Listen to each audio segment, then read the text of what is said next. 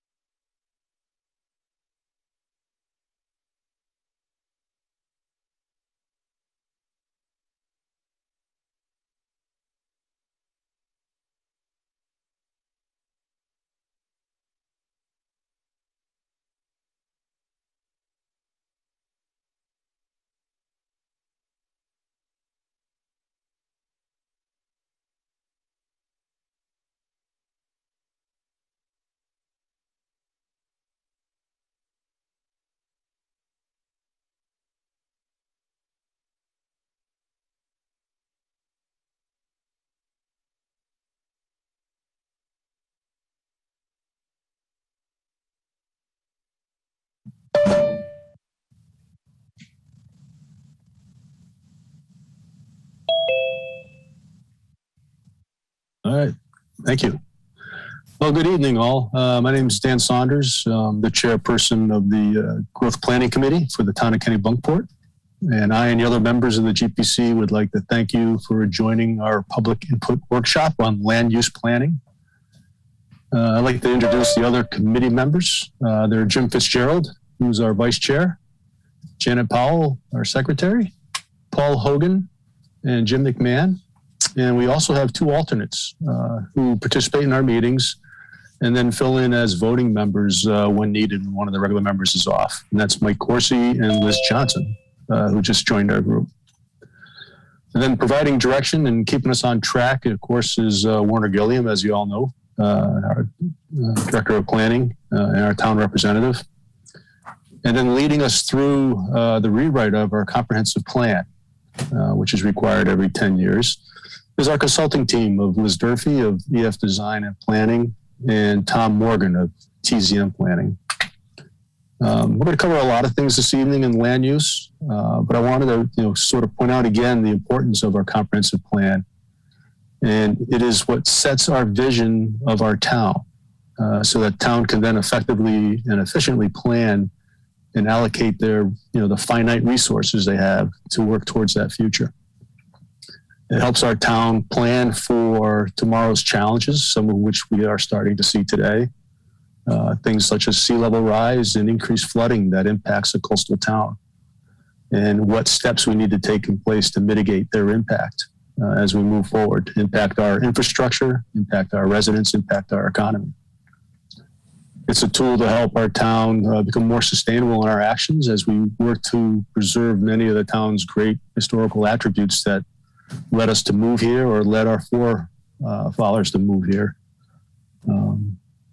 And additionally, the comprehensive plan is a legal requirement for zoning, for impact fees, for protecting the rate of growth ordinances. A plan that's been approved by the state is one that will help us get a preferred status if we seek state grants for programs, and it will require state agencies to follow our zoning standards. And also it's a document that when a land use ordinance is written or revised and it's found to be consistent with our comprehensive plan, it gives it legal standing in case we're challenged ever by someone who feels that they shouldn't have to comply with that ordinance. So it's an important document, and it's also an important reason for this workshop is to discuss about our future land use and what we want that to look like so that we ensure that this plan, this comprehensive plan, will be written to show consistency with those changes that we may make in the future. So without any further ado, I'd like to turn this work session over to Liz and Tom.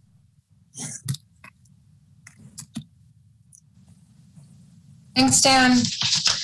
So I'm Liz Durfee, as Dan mentioned, a planning consultant working with Tom Morgan on this comprehensive plan update. Before I get started, I just want to make sure, can everyone see the full PowerPoint presentation display on their screens right now? Sure can, Liz. Okay, perfect. Okay, great. Well, here we go. We've got a pretty ambitious agenda, so we're not going to waste any time with getting started.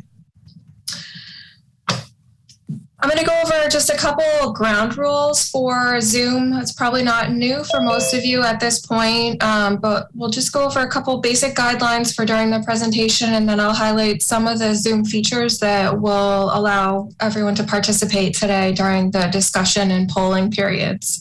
So first, we ask that everyone keep yourself on mute when you're not speaking. Even if you're not speaking, there can be background noise, and that can be very distracting and hard for others to hear. We have the ability to use the chat box feature, which I'll point out in just a moment throughout the meeting. And you can use this chat box or the hand raise function during the discussions to participate and respond to questions. If you're joining us from your phone today, there's a couple options to participate. You can hit *6 to unmute and remute yourself again. And you can also press *9 to virtually raise your hand. We're going to do our best to get to all of the comments and questions today, but if we don't, you can always follow up after the meeting. Our project email is listed on the screen here, gpc@kennebunkportcp.info. You can call the planning office. We can get in touch with you that way. And you can attend the Growth Planning Committee meetings, which are every first and third Tuesday. This screen shows a few of the Zoom features that we'll be using today. First, if you're not familiar with muting and unmuting and starting and stopping your video, there are tools that are on the menu bar of your Zoom page. They're often at the bottom, but not always. Like, you can float that menu around. Look for the mute and unmute icon and the video. If there's a red line through it, that means you're muted and we can't see you, but otherwise we can see and hear you. This little chat icon that looks like a word cloud is the option to open up the chat box. And similarly, that may be docked to the side of your Zoom window, but it also might be floating around. So take a look at that box. If you click on the chat icon, you should have the ability to type in a message and you can type it to everyone, and everyone that's in this meeting will be able to read your message and will be able to respond to your comments during the discussion period. In the middle of the screen, you'll see a screenshot of some of the different options that you can use to control your own window. When we have a PowerPoint displayed, which we will for most of the meeting tonight, you have limited ability to display everyone's videos, but you can scroll through and see who's participating, and everyone's video should show if they have their cameras on, and if not, a name. Again, we have the information. If you're participating by phone, you can hit *6 to mute or unmute yourself, and *9 to raise your hand. And lastly, how to raise your hand. There is a button called Reactions. You might have to look under a More menu, but you should be able to find Reactions. On this screenshot, it shows a smiley face. If you click on that, there is a way to virtually raise your hand. And when you hit that button, a hand will pop up next to your window, and we'll be able to see that you have something to say. We're going to do our best to call on people in the order that we see hands, but given the number of people that are here tonight, it's we might not be able to be completely in order. So please be patient with us on that end. Lastly, if you have any major issues with getting Zoom to work, you can always unmute yourself and just interrupt during the discussion, and we'll get to your question. We don't want the Zoom technology to get in anyone's way. Here's our agenda for tonight. There's a full agenda posted on our project webpage, and Tom's going to put the link to the project website in the chat box. So this is a good opportunity to check out the chat box and get familiar with that if you haven't used that function before. You should be able to click directly on the link and it will take you to the project website. And we'll be referring to a couple different links throughout the night that you can check out in the chat box and look for more information. And at the end of the night, we'll save the dialogue that's in the chat so that if we aren't able to get to all of the comments and questions, then we'll have a record of that and we can share that with everyone later on.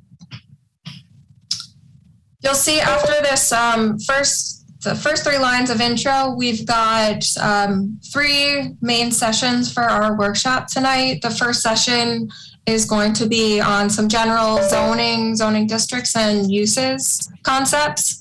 We'll follow that with a very short poll that everyone will have the opportunity to participate in, and then a facilitated discussion. And we'll repeat that format a couple times for our 3 topics. Second topic is on residential development and trends. And then the third topic is on sea level rise and hazards.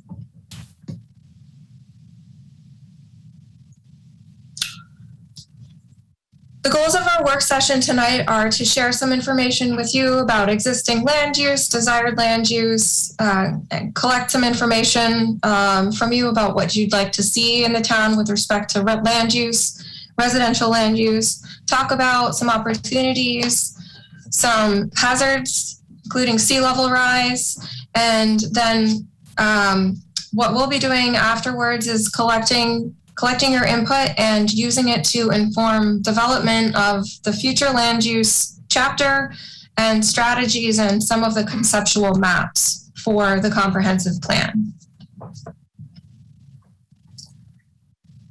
This isn't the most user-friendly slide, but it's a one-page snapshot of our process and timeline. You can see that we started way back in September of 2019. That seems like a lifetime ago at this point. Pre-COVID times, we have met with the Growth Planning Committee twice a month, with the exception of a few months when we paused our work during the peak COVID pandemic. We've been working on developing 15 topic chapters. We've had a series of public input sessions, presentations, mini surveys. We had a workshop that I think some of you attended. I recognize some names in July, which was nice to have. I think it was one of my only in-person workshops the whole year. And here we are at the end of September with our future land use workshop. Following this workshop, we'll work on finalizing the vision chapter. We'll be developing the future land use chapter, and then we'll spend quite a bit of time looking at the strategies and goals that will be going into the plan for all chapters.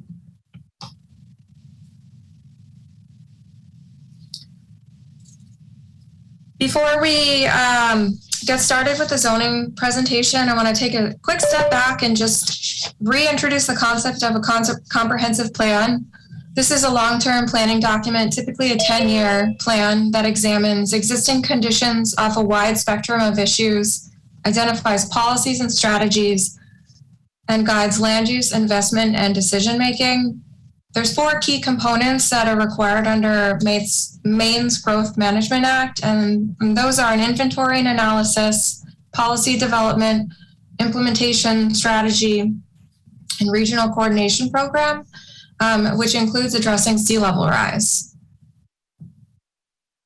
A comprehensive plan is required for enacting legal zoning, impact fees, and a rate of growth ordinances. So now we're going to move into our first presentation. And since I can't see my clock here, I'm just going to set my timer so I don't go over here. Okay, so our first presentation is on basic concepts of zoning.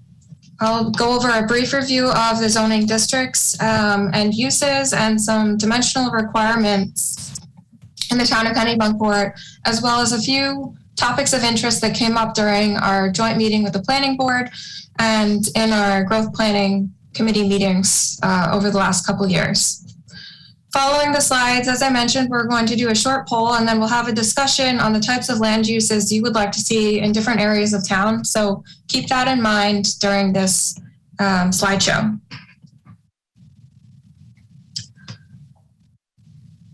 A zoning ordinance, as defined by the state, is a type of land use ordinance that divides a municipality into districts that prescribes and reasonably applies different regulations in each district.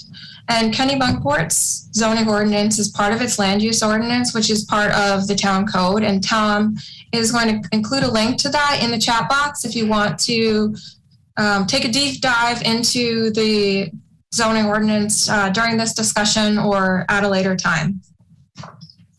The purpose of a zoning ordinance is broad. Kennebunkport's zoning ordinance purpose is to promote and conserve health, safety, convenience, and welfare of inhabitants, to encourage the most appropriate interrelationships of land uses and groups of land uses in the various parts of the town, to secure safely from fire, panic, epidemics, flooding, and other dangers, to provide adequate access of light and air, to prevent overcrowding of real estate, to lessen congestion in streets, and to facilitate the adequate provision of transportation, water, sanitary facilities, schools, parks, and other public requirements, and to preserve and increase amenities throughout the town of Kennebunkport. So it sounds like the zoning ordinance does a lot, which it does, and that's why we're spending some time on it tonight.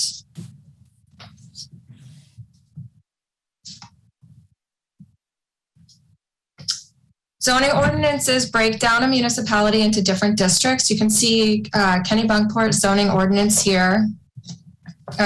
zoning map here. The town has 11 traditional zoning districts and 1 contract zone, which is called the Goat Island Contract Zone.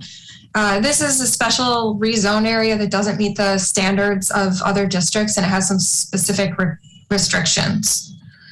The town has also several overlay districts, such as the floodplain overlay district and shoreline areas that protect water resources and surrounding upland areas. Within each of the zoning districts, there are different regulations that identify the types of uses that are permitted, as well as conditional uses that are allowed under review and approval by the planning board or the zoning board, as well as uses that aren't permitted. This table just shows a selection of those uses. You'll see some header rows in blue here, such as residential uses, agriculture, or forestry. We don't expect you to be able to read through this entire table right now, and if you want to check out the full table, there's 2 pages of this sort of consolidated permitted use table. The link is in the chat box. Liz, are you able to see the chat box? I don't have it on, but... Okay. Oh, there's a question. Yep. Yeah, and the answer to the question is click the link and you'll get the full table. Perfect, yeah. Thanks, Tom. If you click the link, you can actually download a PDF, and then you can zoom in and take a look at it. I can't enlarge this because we're in presentation mode, unfortunately. So one of the take-home messages on this slide, without getting into too much detail about all of the different zones and the different uses, is that there are quite a few different categories of uses, and you can find similarities and differences with respect to the different types of uses that are permitted in some of the more urban or suburban and then rural areas of town. Another set of regulations that varies by district is the dimensional standards, and this includes the lot sizes, setbacks, which are the distance a building is from the front and the rear and the side lot lines, height requirements, area of land per dwelling unit, and lot coverage. So these standards constrain the development that can occur on individual lots, but they also contribute to broader patterns of land use in a community, particularly with respect to the need to drive versus walk. They also impact accessibility for emergency response and the look and feel of neighborhoods, which we'll get into a little bit more in our next presentation. They also impact land prices and therefore housing and the cost for doing business. Again, you can find this table. This is not the complete table. There's 2 pages for this table of dimensional requirements. You can find that in the link to the chat that is on our project website. I'm going to also take a pause. I forgot to mention, if you are participating over the phone, you can find the link to the PowerPoint presentation on the website also. So the project website is kennebunkportcp.info. So if you want to take a look at the slides, scroll through them on your own, or if you're only participating over the phone, you can find the slides that way too. This graphic shows very generally how the districts relate to each other. On the y-axis, we have lot size and residential density, which generally has an inverse relationship with lot size. So as you move higher in this chart on the vertical axis towards the top of the screen, you're seeing larger lot size in those districts. So for example, Forest and Farm has the largest lot size requirement in the town. And as you move down, you'll see smaller lot sizes and greater residential density. If you move across the horizontal axis from left to right, you're seeing in general more types of permitted land uses. So in Farm and Forest, Free Enterprise, Cape Porpoise Square, Dock Square, there are more non-residential uses permitted than in the more residential or strictly residential districts of the Village Residential East and Goose Rocks, for example.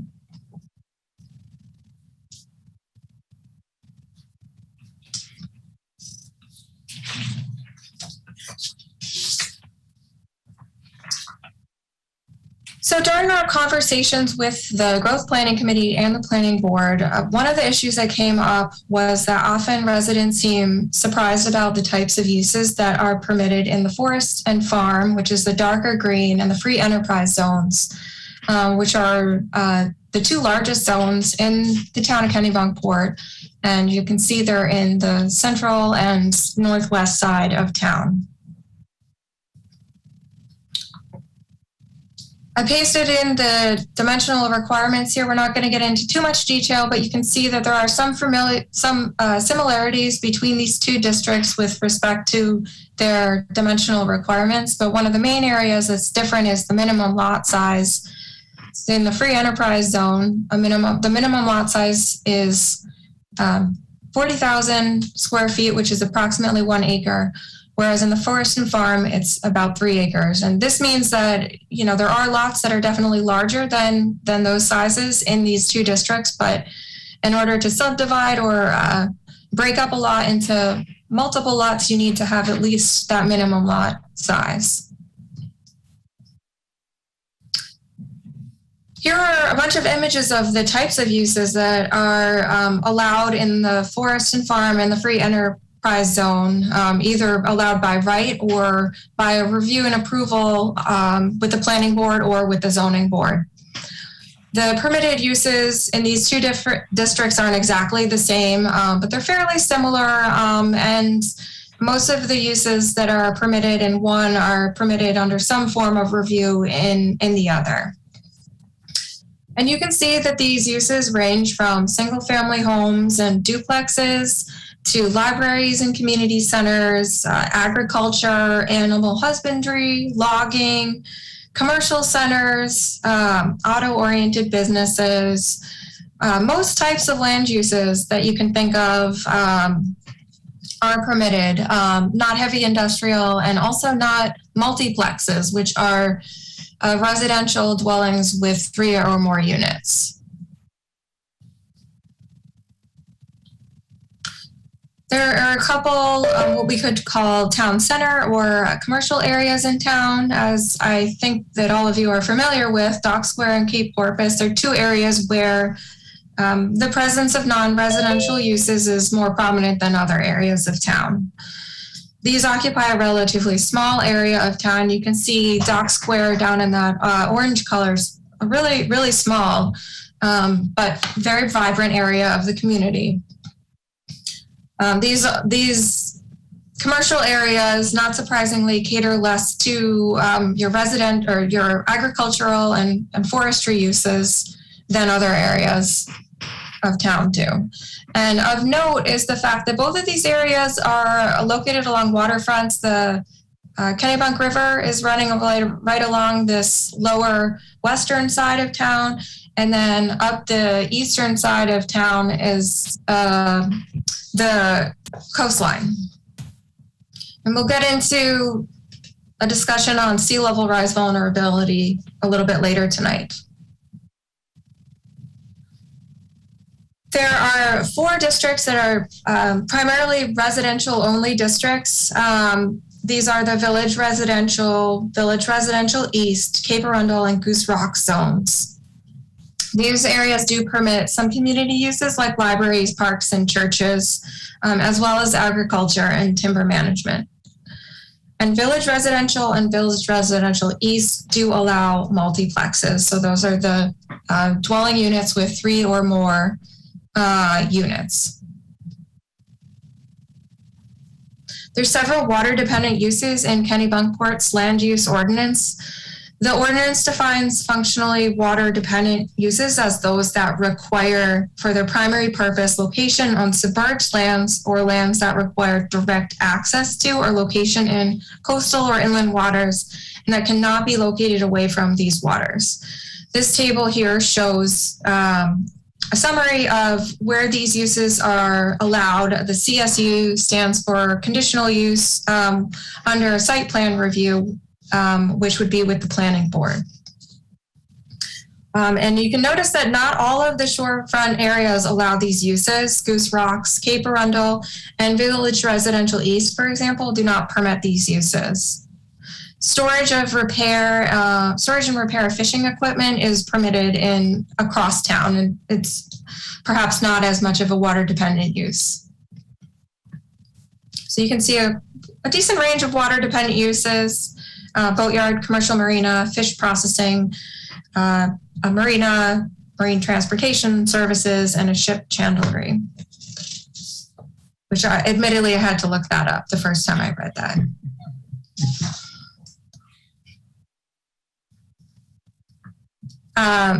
Here we're back to our dimensional table with a shift over to a short discussion on another land use, another issue that came up during our growth planning committee meetings, and that is related to dimensional standards, the maximum lot coverage. So you can see within each district there are requirements for the maximum lot coverage. And this is simply the percentage of the lot covered by structures or impervious surfaces, and we'll get into that nuance in a second. This graphic shows the maximum impervious surface area for the different zoning districts. So I've listed them out here: forest and farm. Remember, that's the district where you can have a lot size of up to 3 acres. There's a smaller percentage of that lot can be covered in impervious surfaces, 10%. For most of the zoning districts, the maximum is 20%. And then in Dock Square, where you have smaller districts, it's up to 70%. There's a slight difference between the lot coverage requirements if you're in the shoreland overlay zone, which is established basically to protect water resources and the surrounding uplands.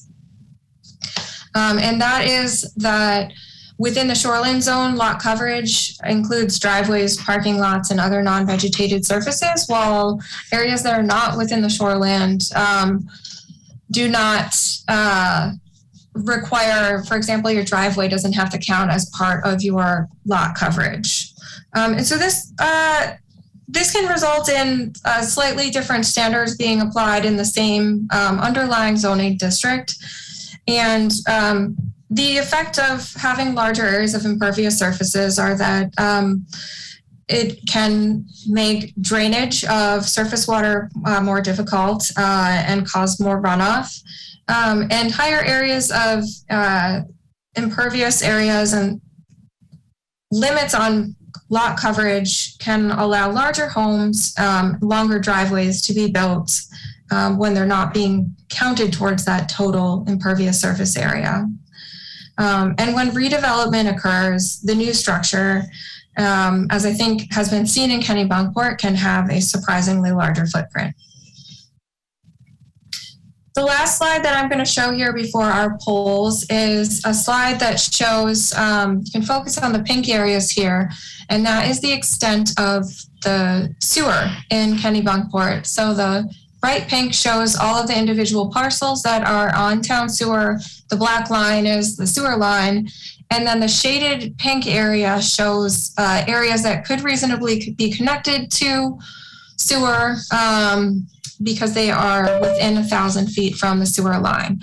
And we show this just to give you an idea of where the sewer infrastructure exists to support potential development that relies on access to sewer.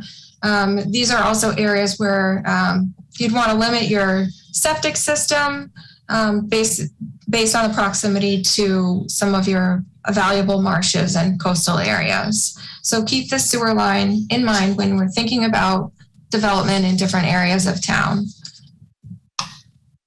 And with that, I am pulling up the polling instructions here, and I'll go through those instructions pretty quickly. We'll leave them on the screen for you, and Dave is going to pull up our first poll. So when the poll appears on the screen, everyone that's participating tonight can click on your responses. You'll see bubbles that you can use your mouse and click on to indicate your response. You can change your response while the poll is still active up until you hit submit. You can also choose more than one option to the question that we have tonight in our polls. You might need to scroll down to see all of the response options, so don't forget to do that. And then after the poll session ends, you'll see the results right on your screen. Again, you may have to scroll through the results, through the poll to see all of the results. When you're done viewing the poll response, make sure to close out of the box with the poll. That if you leave that open, that might impact your ability to raise your hand and participate in the discussion. So if you're finding that you can't click on the hand raise function later on, just double check that you have closed your poll out. You can also open up the poll again if you want to jump back and see the results. So Dave, if you don't mind queuing up our first poll, we'll take a couple minutes for everyone to read through and respond to the polls. And you should see a poll pop up. It just popped up on my screen. If you don't, give us a shout.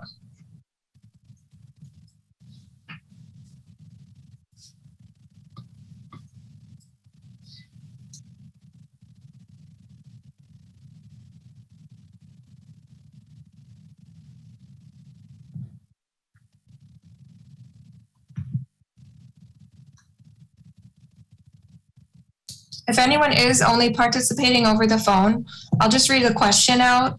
The question is, which of the following uses would you like to see more of in Kennebunkport? And we'll keep the questions and we'll get the responses up on our website so that you can see the results if you're only on by phone.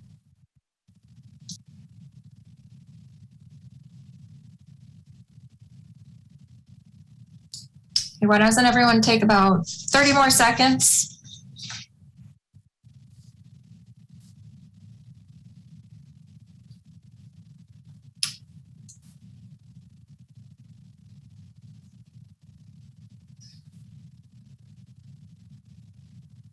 All right, thanks, Dave. Could you close the poll and display the results for us? Okay. Great, so I'll go through these really quickly before our discussion time. It looks like based on the responses, and again, people could choose more than one. The most interest is seeing more small, locally owned businesses that are geared primarily to serve local residents, followed by farmers markets and solar farms ranging in size from 5 to 10 acres. I think it looks like small specialty food stores snuck in just ahead of solar farms. And it looks like there's not a lot of interest in industry or manufacturing, and less interest in seeing office space, conventional grocery stores, or medical or healthcare. So thank you for your results. We'll save those and have those available on our project website. And we will use those when we're working on our strategies. So I am going to exit out of my full screen mode for right now, just so I can see some more faces during our discussion. This is the portion, our first discussion session for the evening, where we're going to invite folks to participate live, either through the chat or through the hand raise function, and if all else fails, raise your actual hand or interrupt us. So let me see if I can just display one question at a time or a smaller version of this. Not in presentation mode. Okay, so it might be a little bit small for folks here. Let me just scroll through. Get to our questions. So I will do my best to moderate the hands in the audience, and Tom is going to keep an eye on our chat box. And when we see comments or questions come in or hands raised, then we will call on you. And don't forget to unmute yourself. So our first question is, if you chose other in the poll, what are some of the other uses that you would like to see? And I think we actually deleted that question from our poll. So let's start over with that question. Are there additional uses that you would like to see in Kennebunkport that we didn't include on our list of uses throughout town? Okay, so let me see. It looks like Steve Turner. See your hand first. Thanks, Liz. I'd like to see more moderate and entry-level housing. Thank you.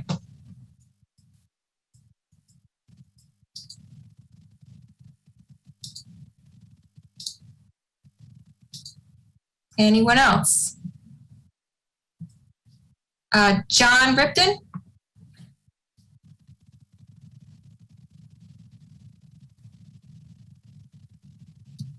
Okay. Yeah, thank you. I went through the development plan and I saw very little mention, if any, of trees and forest management, municipal forest management. And that is recognized now across the country as an essential part of an infrastructure, in that it reduces pollutants into the sewer system, into the streams and rivers, sequests CO2, leads to, decreases the heating function, the heating factor in houses, saves energy costs and so forth. Erosion in coastal areas. I mean, there are all kinds of benefits of trees, and yet I know that we have a shade tree committee. I convene it, and we do have a budget, but I would think you'd want to look at that as a part of the essential infrastructure and the planning, especially climate change planning. That's my answer. Thank you. Great, thanks.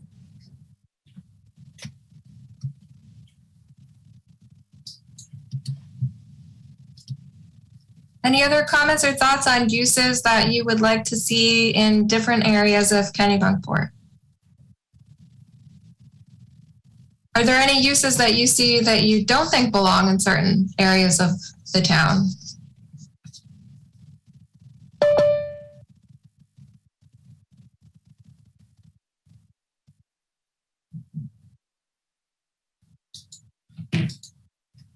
Okay.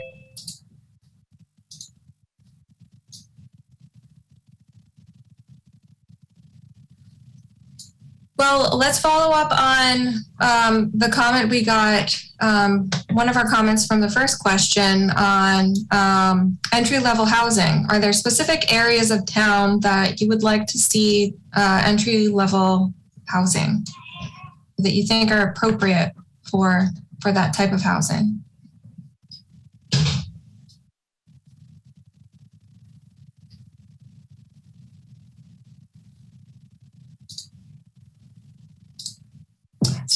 Stephen? Hi. I guess just outside the sewer line district setups, and I don't recall the exact names of the zones that were there, but it would seem like it would be, a feasible next step to extend sewer lines into those next zones. Thanks. Liz, we have several comments in the chat. If you want to take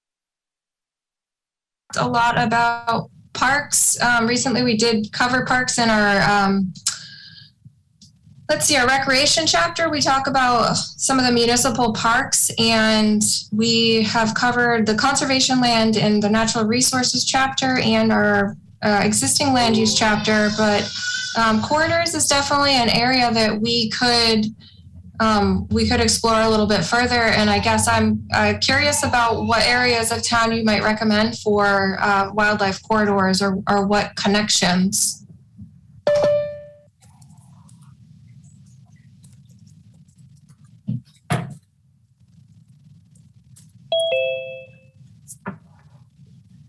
Well, Liz, it's the nature of chat. We're not getting an immediate response. Okay. I do recall in the natural resources chapter, the corridors were addressed in that chapter, but we'll go back and look at that because I think it's an excellent comment. The next comment in chat is, I agree with the need for more moderate and entry-level houses. I think that somebody seconded Steve Turner's motion. And then we have a comment that uses that bring the community together, recreational facilities, outdoor meeting space. Great, thank you. Okay, how about thinking about the best areas of town for non-residential development? So that would be businesses, office, potentially light industry, even though there's not a lot of interest tonight in seeing more industry, or mixed use development, which is residential and typically a retail or office space in the same building or in the same lot. So are there areas that are best in town for those types of uses? And I guess I would say consider the existing development and also, if you were thinking about land uses from scratch in Kennebunkport.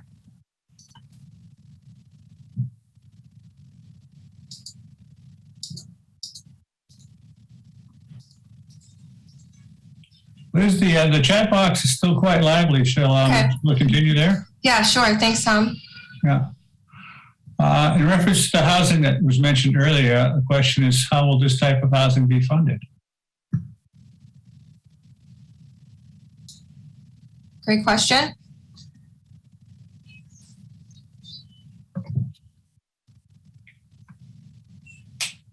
Okay. Should we get through some of the other comments in the chat box? I don't see too many more hands coming up. Certainly, yeah. And the next one is, I agree with Nina, save space for wildlife. Next comment is, I like the idea of preserving open space and recreational facilities. Next comment up was, I was assuming the question about development was not intended to include parks and recreational land, which might come under a different question. I don't consider those development, but perhaps I misunderstood. Okay. Our next comment has to do with housing as well. Important not to put all entry-level housing in one location. If financially feasible, should be scattered throughout the community. And then the next comment also concerns housing. Please discuss how moderate income housing could be encouraged and limited to full-time residents, not seasonal housing. Mm-hmm. That one's more challenging. Next comment, close to the highway systems and in designated business parks, office space, at least currently, is less important. Yeah. Next comment is, it would be helpful to see the land map again. I believe it's a reference to the zoning map. And then the next comment is, I agree with Carol. Carol was commented upon putting the, making sure all the entry level housing is not in one place. Next comment is, agree to save open space woods and limit the development of mega mansions and focus on middle, lower income full-time families. And the final comment that's come up so far is with Kennebunkport Conservation Trust owning 20% of acreage, does the town need more space for wildlife and trails? And that's a question. Yeah. Great. Thanks, Tom, for reading through all of those questions. And thanks everyone for submitting them in the chat. That's great. We're not going to be able to get through all of the questions at the moment right now, but we are going to dive into some of the housing questions, I think, a little bit in the next presentation. But great thoughts on the open space. We'll make sure that we're really highlighting the important rec areas, the corridors in different chapters of the plan. And we do have a fair amount of thinking to do in terms of the strategies that we're going to recommend and for inclusion in the plan. And I say we, meaning the Growth Planning Committee, with respect to housing, because that is a big issue that the committee has been talking a lot about, the need for more affordable housing and for different types of housing options, and the seasonal versus year-round resident discussion has come up in the Growth Planning Committee meetings as well as our past workshop. Liz, we have another question in the chat. Okay. And keep this slide on because that's going to help answer the question. What is the farm and forest and free enterprise zones currently, and what organizations own this land? Okay, so those the districts are those areas that are shown in the dark green and the kind of lime green on the map on the screen, and they are owned by a variety of different entities. So they don't show land ownership; they just show the town zoning. So some of the land's owned by the town, some is owned by the Conservation Trust, and then a lot of the land is privately owned by different entities. Werner, did I see your hand come up? Yes, I offered to jump in there, but I think you answered, that question well, Liz. So okay. Thank you. Right. And now we have another comment, Liz. We don't want you to be bored there. I agree with Carol regarding wildlife and trails. If it's not kept wild and natural, it will sooner or later be developed. Okay. We do have maps in a couple of the chapters of the plan that show the conserved land, so the amount that it's the land that is permanently protected from development, as well as town-owned land that's not likely to be developed. Some of the town forest area, which is a smaller area in the northern part of town. A lot of the town-owned conservation land is now owned by the Conservation Trust. We do have some maps showing that area in our natural resources and our existing land use chapters, and the future land use chapter has some draft maps currently that combine a lot of the information that we have available through the GIS, the Geographic Information Systems, on different types of natural land use, so wetlands, habitats of endangered or threatened species, specific habitats that are rare, wetlands, floodplains, and other critical land areas. And this information does get incorporated into the conceptual future land use maps that does show areas that should and shouldn't be targeted for development. So I'd encourage everyone to take a look at those materials. We didn't have time to present on all of that tonight. We're coming up on our deadline for this first presentation piece, so I'm going to take a question. I see Edward Hutchins has a hand raised, and then we'll try to wrap up. We have two more questions in the chat also. Okay. All right. Am I up? Sure. Yep. All right. As far as describing town-owned land, I'm on the Board of Selectmen, and we have discussed this. I would not say it is wrong for anybody to say that that land is not possibly developable in the future. So I think everybody should be aware of that. I am not in favor of it, but we have been approached by people who would like to develop land in the town. And while I have no plans to allow that to happen, there are those out there who would like to see it. So I think everybody in the audience tonight should be aware of that. Thanks for that clarification. And I apologize if I confused that. We have our conservation data layer has town-owned lands included in that conservation layer, some of the conservation layers. And some of that land has, structures like the school or a police station, which are not likely to be developed in another way. And that was my intent there. Not to say that all town-owned land can't be developed. Well, you mentioned the town forest, and it is only a forest in name only. Unfortunately, that does not offer protection for that land from development. Mm-hmm.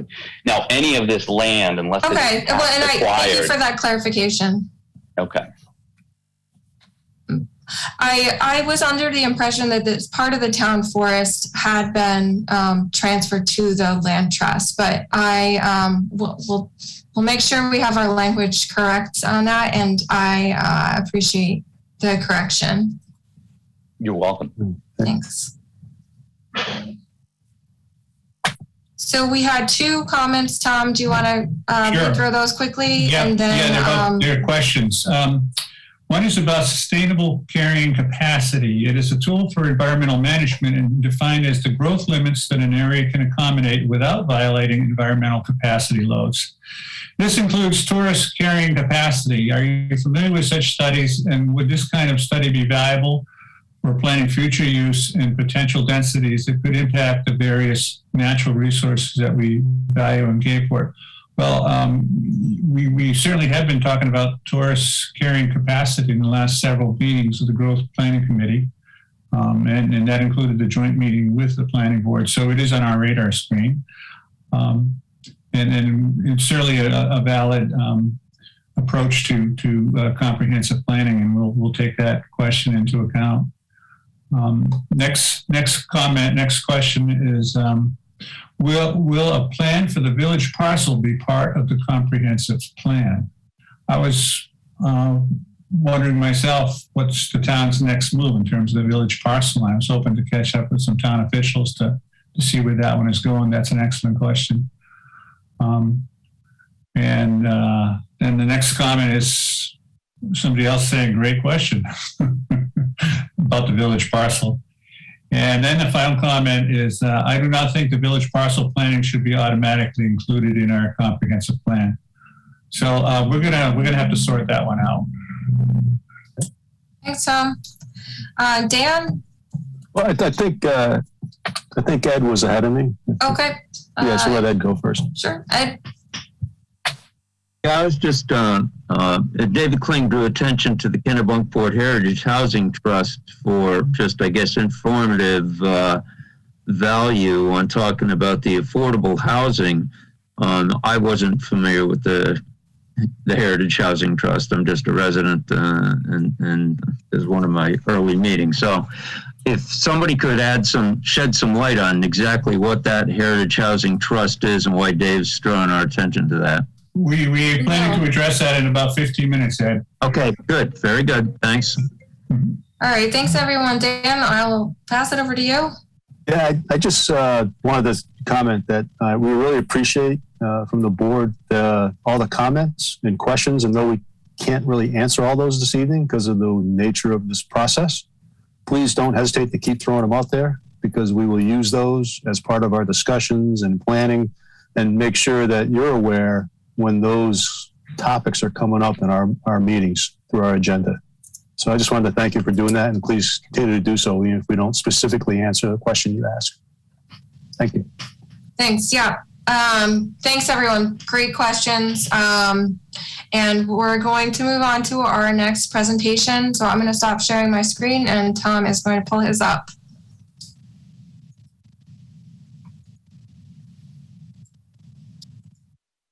How's that look? Can you guys see it? Can you make it a little bit bigger, Tom? Yeah, sure can. Let's see.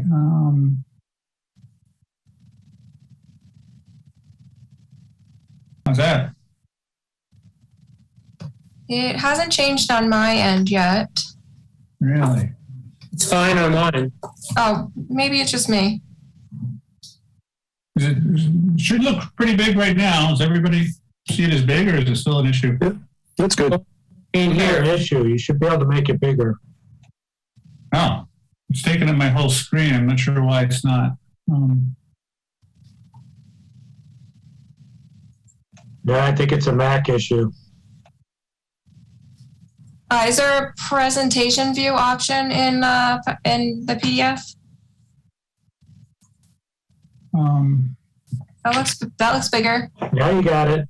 Excellent. Yeah, I just did the wrong order, apparently. It's kind of finicky. All right, so I'm going to talk about residential development trends. And as everybody knows, the housing market has been quite lively in Kennebunkport and all over the United States since the pandemic began. But first, we're going to take advantage of some work the town already did in the recent past. When the town hired some consultants to master plan for the village parcel, part of that package included a company out of New York called Kennebunkport that specializes in housing and market analyses relative to housing. And their numbers are actually more comprehensive than what you'd find in the U.S. Census and the usual sources. So I think they're very informative for this discussion. And it's a fairly recent collection of data. They published their report in July of last year. And they made a number of general findings about Kennebunkport that distinguish the town from others. It says that because it's a very popular town for second homeowners and seasonal residents, that's putting a lot of pressure on the housing market and driving up costs. Also noted that the town of Kennebunkport is becoming wealthier and older over time. The median age is 55 and a half, the highest in the region. And it's even high for Maine. Maine has one of the highest in the nations.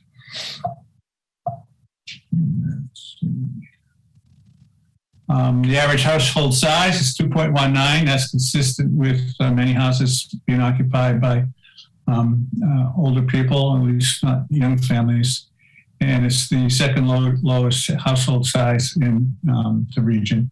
By region, they combined to find much of York County, the immediate towns, in about a 10-mile radius in every direction.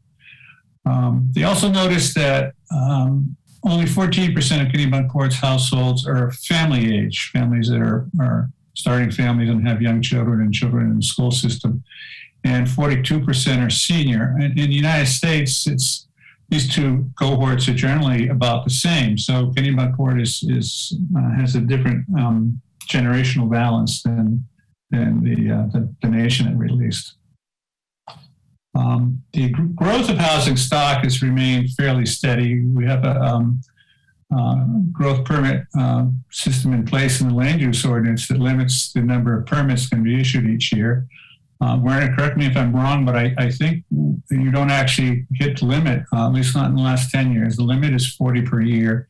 And by numbers I was able to track, the town is issuing about 21 permits on average per year. And it's not dipping or jumping around. It's pretty much of a straight line increase there. Population since the last census grew 4%. Housing stock grew 7%.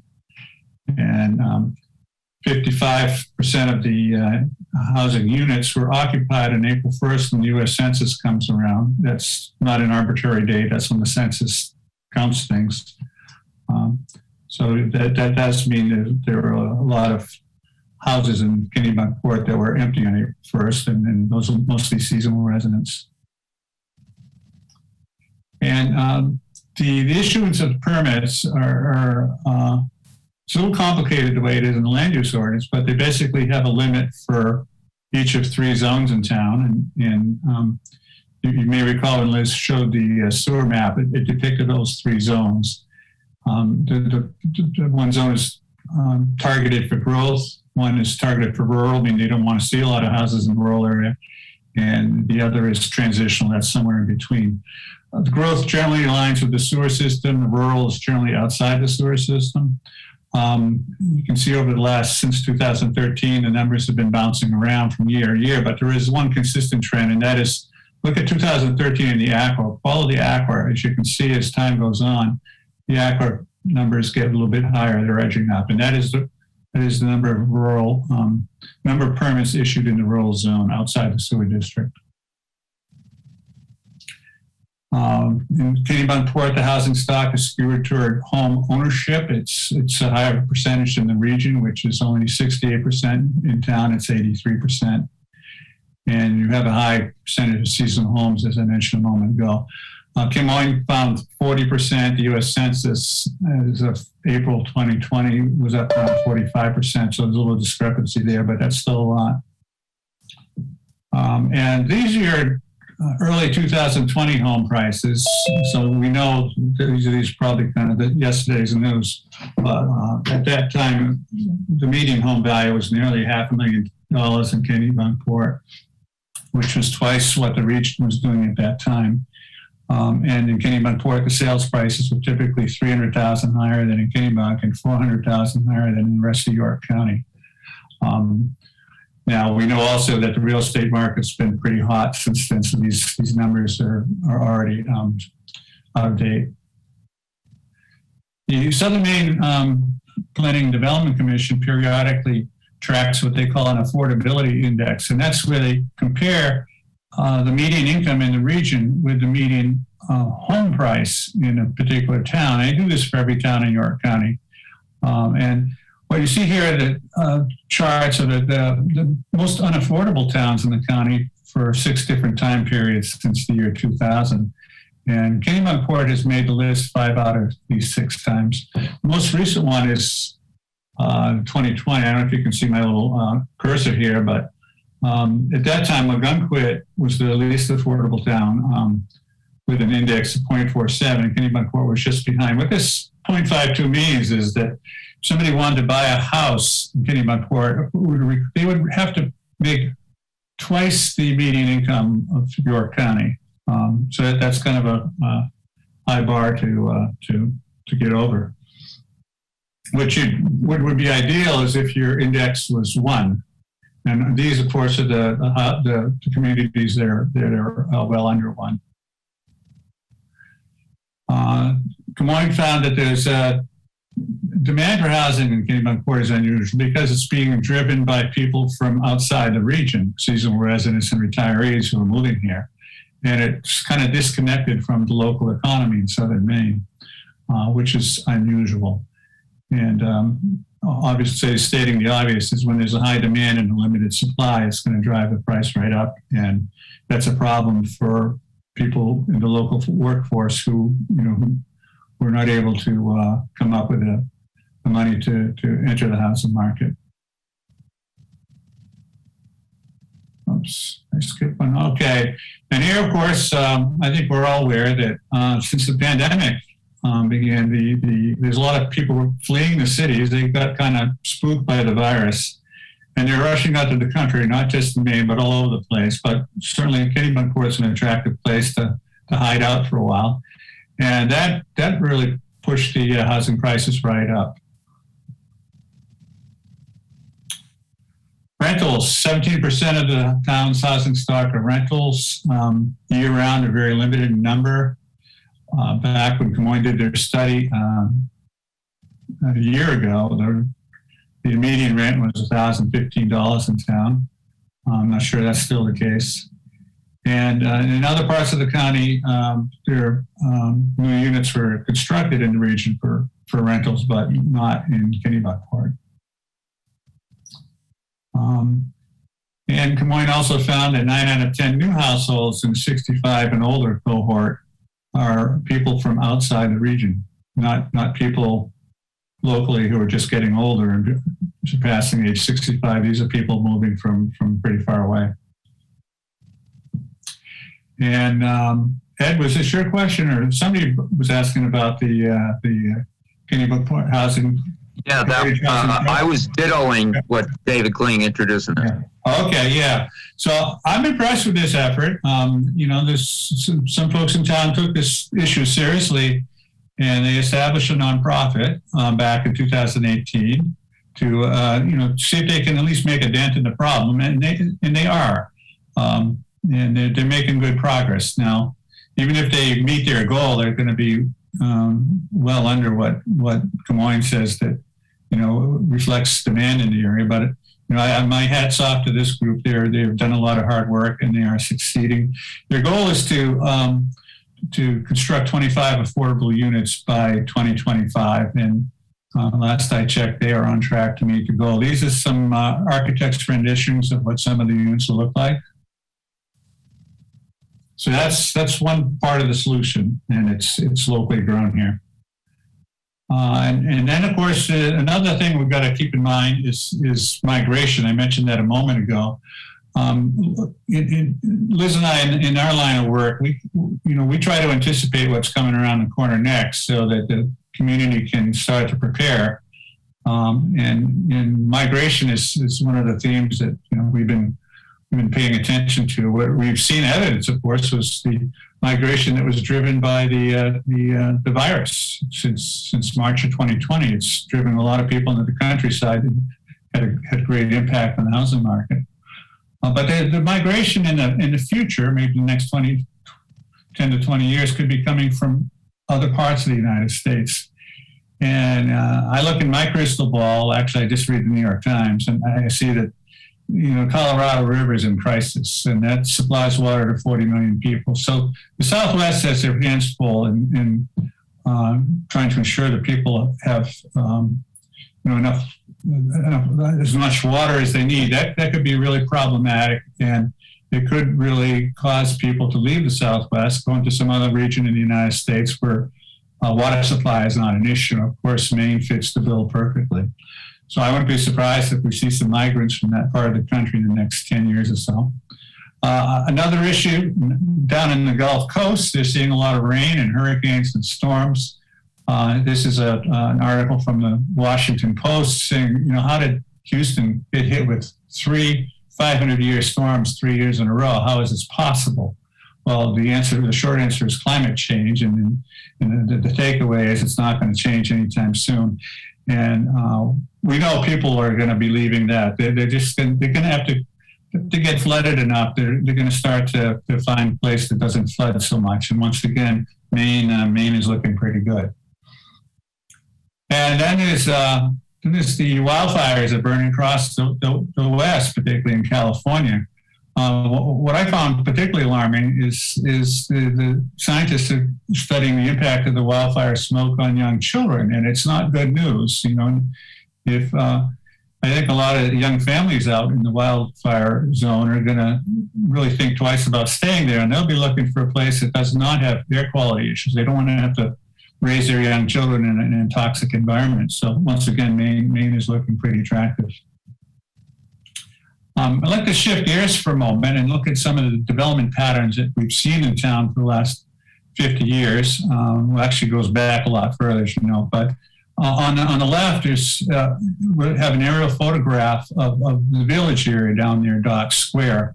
And one thing I'd like to point out is all the streets are connected to each other. You can kind of walk this way and that way and change your route. If you're a walker, you can change your route, each day and see different scenery. And then in other parts of town, particularly up in the northern part, you see a lot of dead-end streets, cul-de-sacs. This Binnacle Lane I'm using as an example here. I wish I could have a more current photo, but I couldn't find one. It actually has some houses on it now, but it's a recent subdivision, and it's a cul-de-sac. And I guess the question I want to raise, to get you all thinking about it, are these dead-end streets, is this desirable? Is this what you want to see in the future? Because that's what's been going on for the last 50 years. I know my own preference is connected streets because I think it's better for the community. People tend to interact more. It strengthens community bonds when people are running into each other in a neighborhood like the Village, as opposed to these isolated areas of town. Now, obviously, a lot of people like living in a dead-end street, and I can understand why. But it's just a topic I'd like to throw out there just to get people thinking about it. And another hot topic is density, and I'm sure that's going to generate some opinions. Not all will agree with each other, but I'd like to start by showing what's out there. We call the spectrum, from low to high, and what that looks like, and some of the advantages and disadvantages. And from low, we're going to start by looking at Spruce Avenue in Kennebunkport. And this was a subdivision that was in conformance with the zoning ordinance. And what the ordinance required up here was 3-acre zoning minimum, as Liz referenced a few minutes back. And that means if you want to put a house up in this part of town, you have to start with a lot that's at least 3 acres in size. Spruce Avenue, they actually range from 3 acres to 4.5. And this is an example of low density. In a moment, we'll discuss, the pros and cons of low density. Next up in the spectrum is, I like this illustration. This is courtesy of the consultants who prepared the master plan for the village parcel.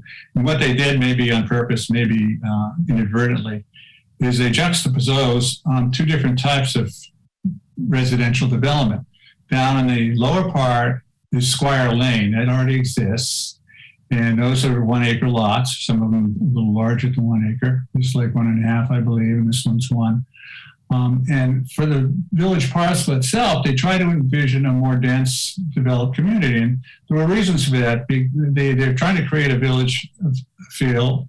They're trying to make it a more social area, but they're also trying to bring down the cost of building a house, because that's one of the main drivers is the price of land. If you require large lots in your zoning ordinance, that's automatically going to send your housing prices up a few notches. But I like this illustration because it shows the two different approaches to residential development. And it's also in Kennebunkport. Now we leave Kennebunkport because some examples of density just don't exist in Kennebunkport, so I have to go elsewhere in the United States. This is Minneapolis. Minneapolis made the headlines a year ago by doing something very kind of controversial and radical. The city council voted to abolish single-family zoning. Now, what that means is that if you had this house in the middle, you could convert it into duplex or triplex without asking any extra permission from the city of Minneapolis. Werner pointed out that you can actually do that in most parts of Kennebunkport, but the difference is the house we're looking at here is only about 15, 20 feet away from their neighbors, and it's not very far from the public way. So this is on a much smaller lot. This is probably a 1/4 acre, whereas in Kennebunkport you could go duplex or triplex, but you're already starting from a very large lot to begin with, and that's the difference. And then Cape Porpoise. That I don't know anybody who doesn't like Cape Porpoise. The master plan consultants for the village parcel did a poll back in 2019, and it says, "What are your favorite streets and neighborhoods in town?" And Dock Square, Cape Porpoise, as you can see the results of the poll down here in the lower right, they came out way ahead of everybody else. This picture, you can tell by the car over on the left side of the photographs, is probably taken in the 1930s, perhaps a little later.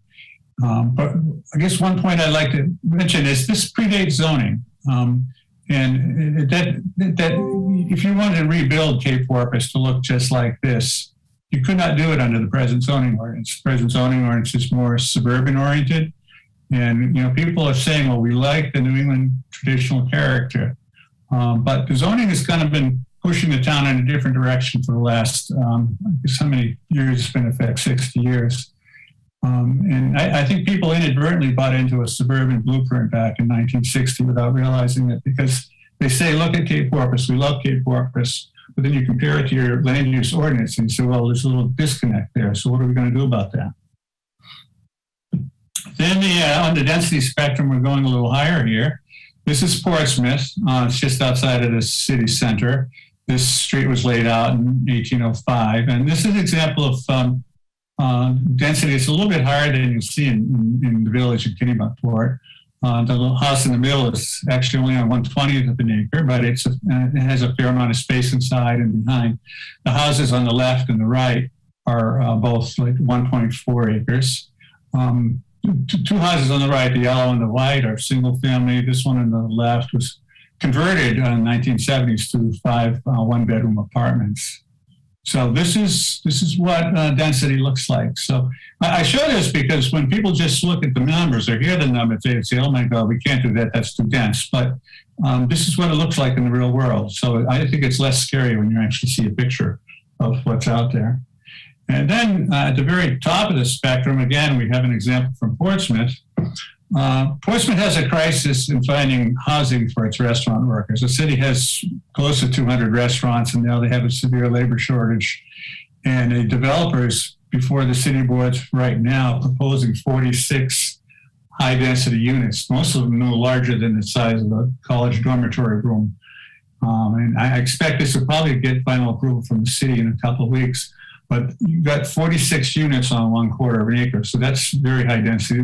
This is what the building is there now. It's called the Captain Treadwell House, built in 1818. It's comparable to what you see down near Dock Square. And in the diagram up here, the Treadwell House is on the left, and everything else is new construction, will be new construction. So that's my little tour of the density spectrum from high to low. And some strategies I'll throw out there just to generate some conversation on density and residential patterns of developments. Do we want to reduce the lot size, lot width, and setbacks? And that's a wide open question. It could be all over town. It could just be certain parts of town. Do we want to allow residential mixed use in more zoning districts? Presently, it's permitted in 5 of your 11 zoning districts. And tiny houses, we have no idea how well that would play in Kennebunkport, so I'd like to hear some audience reaction to that. And is everybody familiar with tiny houses? They're not much bigger than a tool shed, but they're starting to catch on in popularity in some places in the United States.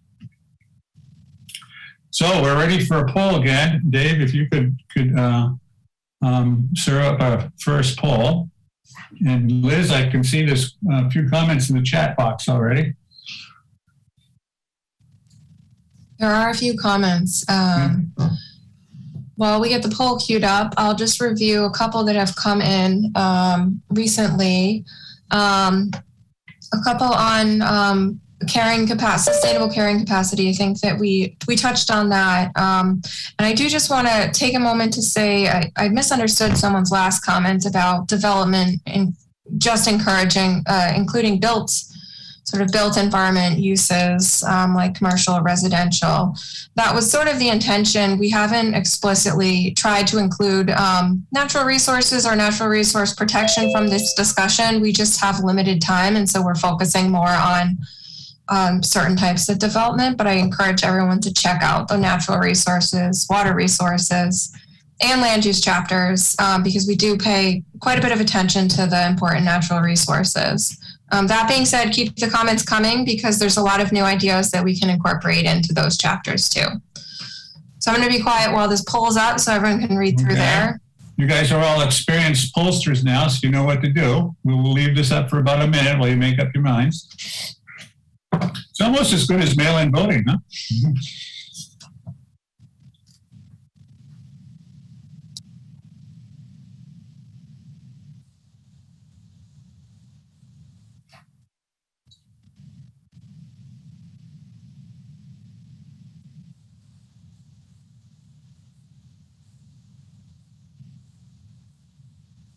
Does anybody need more time with the poll?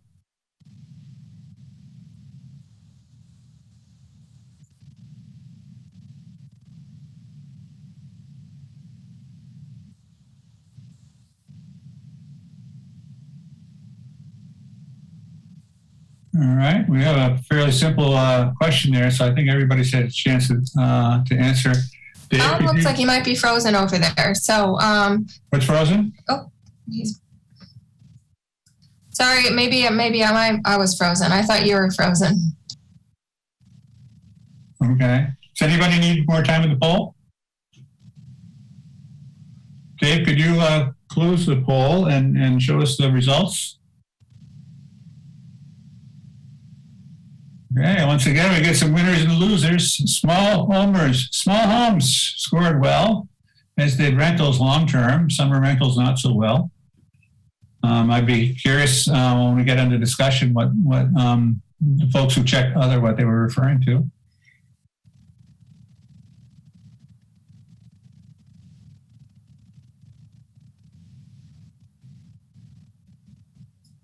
All right. So, I guess we'd like to get the discussion underway. Maybe Liz, you could start off by catching us up on what some of the comments were.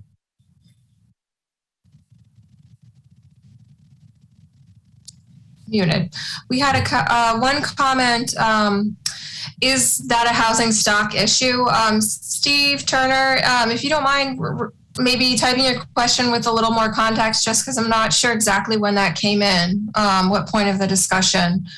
We have another comment. I would like to see more focus on how to make sure long-term locals are not taxed out.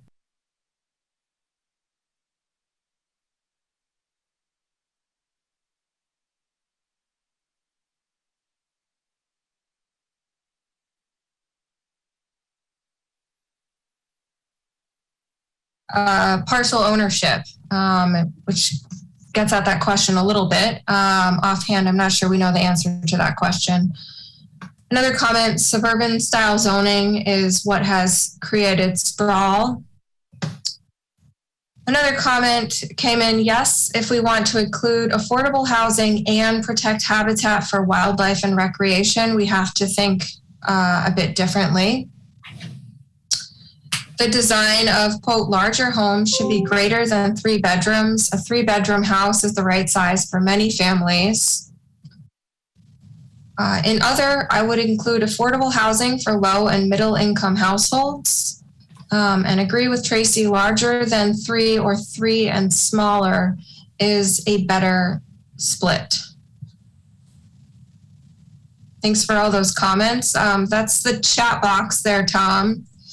All right, I was just going to add that in terms of the comment or the question about being taxed out of Kennebunkport, that's one of my concerns when I'm anticipating what the impact of migration will be on town, because I think that'll be one of the big drivers when all these people are coming from far away to escape climate change and they come to Kennebunkport.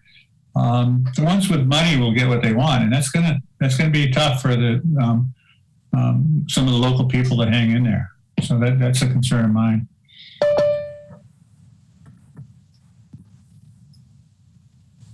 So discussion. The intergenerational balance is skewing toward the elderly at the expense of young families. Is this a problem? If so, what can be done to restore the balance? So that's a question I'll just throw out to the participants. Looks like Werner had his hand up, but maybe before that question came out. Werner? No, I saw a couple of questions that were there in the chat that looked like they were looking for some input from me. And I think there's a question in there that dealt with the seasonality, as far as the percentage of demographic that is seasonal. And I think the number that got quoted there was 47%. I don't have current data, but I do think, generally speaking, the trend has continued to trend upward, in the sense that seasonal demographic, continues to increase, in terms of percentage of residents. And there's also kind of on that same theme, there was a question relative to, the ownership within Binnacle Hill. And I think with any type of development, what I would tell folks just to remember is that oftentimes on our tax records, the first ownership information that you see is from where folks currently are living, in terms of that's where the tax bill is being sent. And so oftentimes in new development, they're still having a tax bill, being sent to another home somewhere else where they currently reside. And so that type of data, I think, is best reviewed after after you've been given a year, to see whether or not that transitions into a year-round residence or not, or if you continue to see, a preferred mailing address going to, some out of town location. Other question was asking about permits for new homes. We do track those through our growth permit numbers. What we saw last year was we saw 28 new growth permits that were issued last year. Obviously, this year, the year's not over yet, but based on my memory, we are trending at a higher number this year. But I think, Tom, you mentioned kind of the average over the past, what do we have, 10 years or so, tended into the, mid to high 20s is what we were seeing, trending over the past, 10 years. So this year I do believe we're probably going to wind up, being in the, probably being in the mid 30s range. If not coming close to hitting the 40 cap. Thank you, Werner. Tracy, you have your hand up. Yeah, thank you, Tom. And I think for me, this is such a core issue for a comprehensive plan that if we do not deal with it, it's going to haunt us for the next 10 years. This being? I was just going to explain. So this being the thing that Werner is talking about, which is we are allowing people to build houses. We don't know going into it whether they are building it as an investment or as a seasonal home that they only plan to be here, in many cases, maybe they plan to be here for a month out of the year, and otherwise it will sit vacant and or be Airbnb'd or rented in some other contingency fashion. And for me, when you start to look at what is the systemic issue that we're facing with that, is that we are allowing that to happen without any inside input or control from the town. And so I guess I would just say I would like to have the growth planning committee think about this issue, because it is the fundamental thing that is causing all of these problems that we're touching on, right? It's causing the property values to continue to go up and up, which affects the issue that Robin raised in terms of being taxed out. The main thing that's driving people's tax bills is the increasing valuations that are, you might own a cape in Goose Rocks and that valuation is going up because of all of the development that's happening, for example, elsewhere in the town, driving up the property values. So all of that is so systemic in the issue that I think we really, really have to think about how we want to deal with that.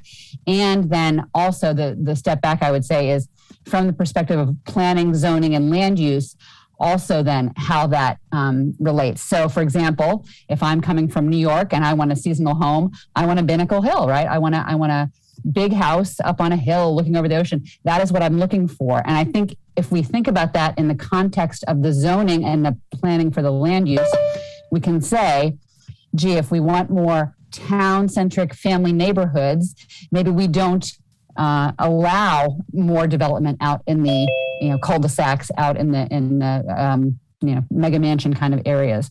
And I think I just want to lay that out there because I think it's such a fundamental core issue that if we gloss over it, we're going to be kicking ourselves for the next 10 years. So that's my 2 cents. Excellent 2 cents. We've got a couple more comments, Tom, if you'd like me to read those. Fire away. So let's see. I would include affordable housing for low and middle income households. I already read that one. At the last planning session, the most circle stickers, we did a sticky dot poll, were on not overdevelopment. Why has this not been discussed? It came up during Tom's slides about small population size home and not many workers living in town.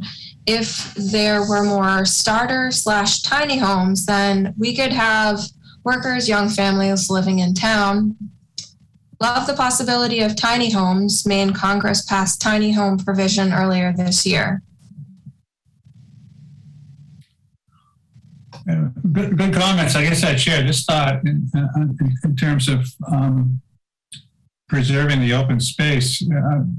If you look into the question about what's the appropriate lot size, I mentioned they had 3 acres up in the north part of town. Maybe we should have another look at that. Maybe 3 acres isn't taking us where we want to go, because I've heard 2 general themes. One is people are concerned with not pricing people out of town, and the other one is preserving the nature. And I think those are 2 very important goals, and neither one of them seem to be served well by the 3-acre minimum lot size approach. So that's something I think the Growth Planning Committee could be looking into.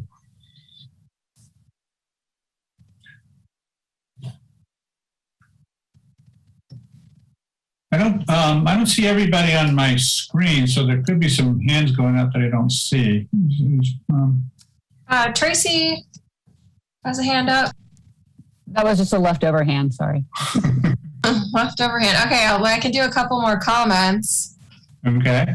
So let's see. Don't the homeowners at Binnacle Hill pay taxes like everyone else? How do you control what a homeowner does with their house? How can we improve access to the town hall and post office in summertime? Would it work to move town hall and the post office to village parcel? Aren't you trying to grow the tax base? It's a question. And I'm all for smaller lot sizes. So some great comments and questions there. I would say we have maybe a couple of minutes to wrap up before we should move to our next discussion topic. A couple more comments coming in. How about instead of demolishing perfectly good homes, the town buys them and turns them into affordable housing? Village parcel has no road, sewer, etc. The city owns other land with all these improvements. I think that's maybe in reference to relocating the town hall and post office there.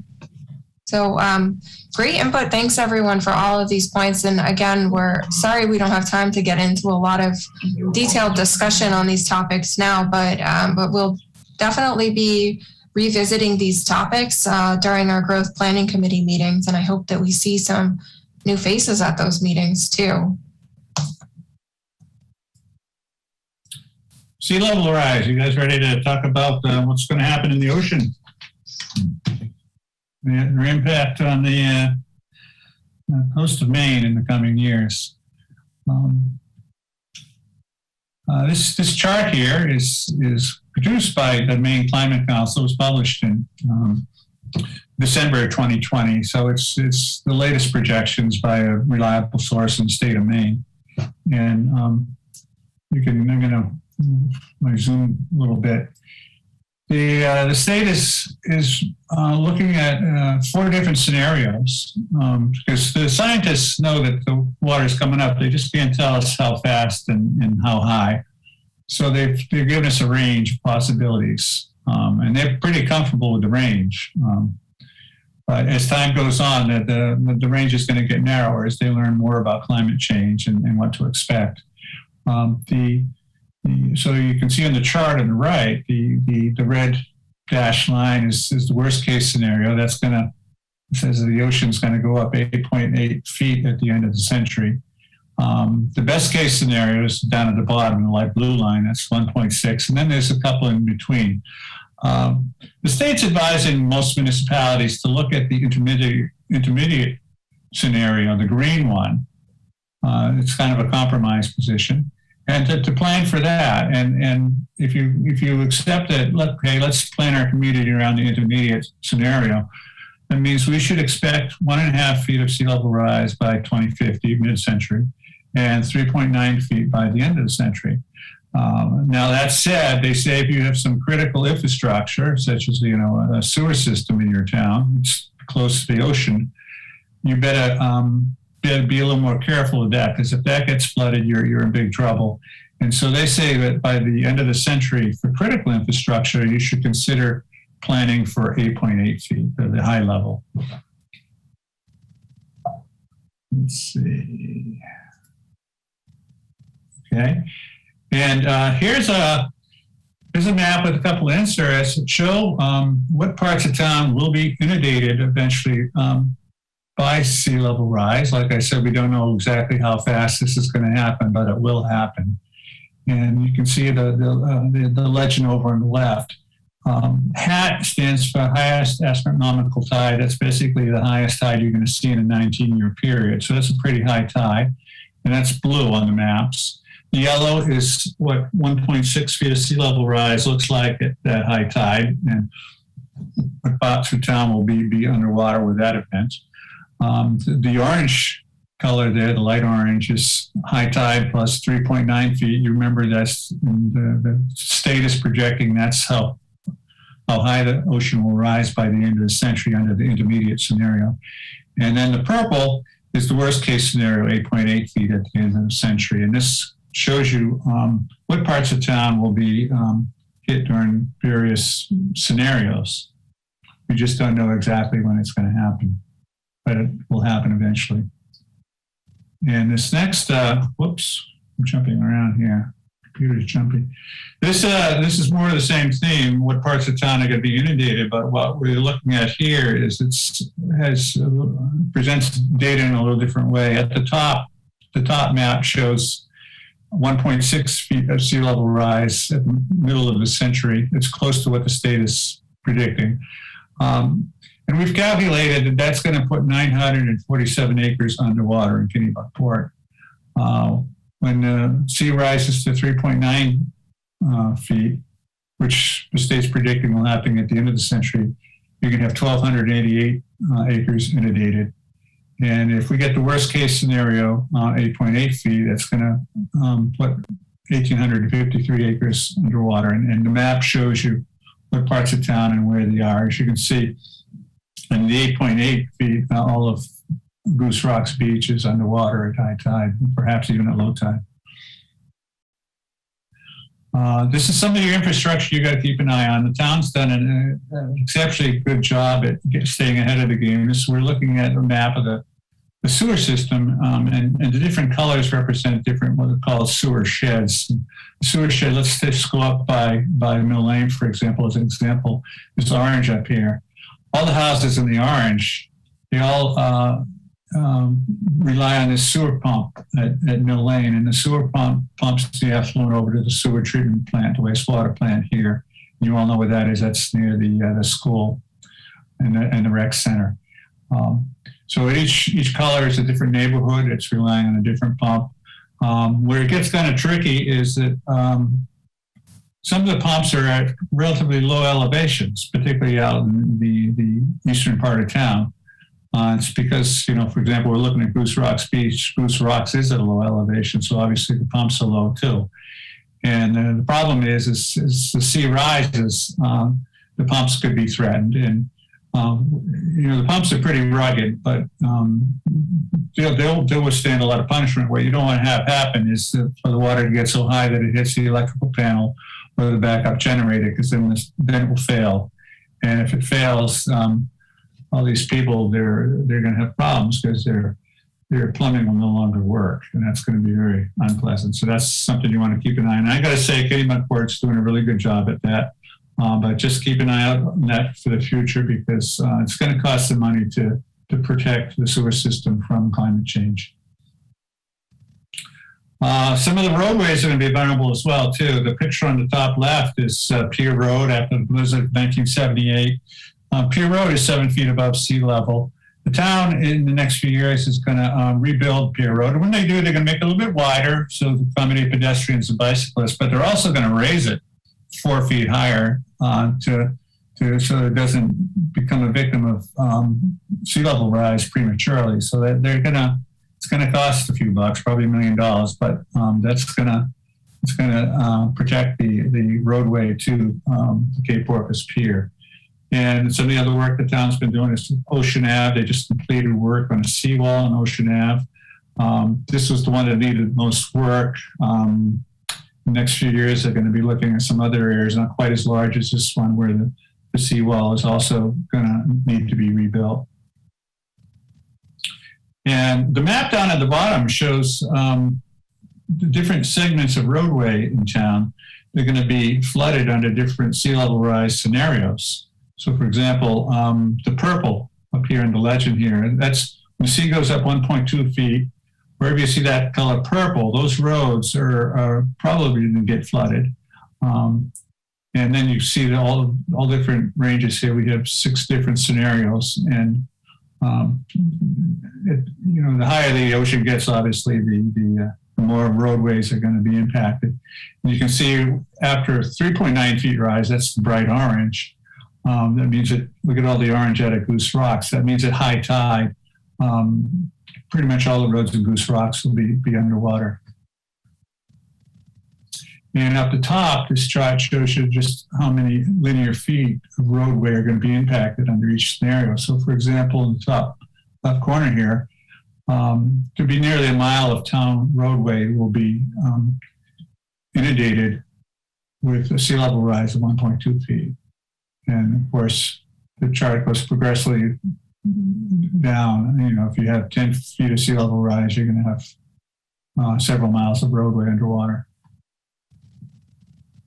And there's another threat that a lot of people haven't considered is the impact of sea level rise on groundwater. It's something scientists are discovering more about, and that is when the sea level rises, it's going to push the groundwater up.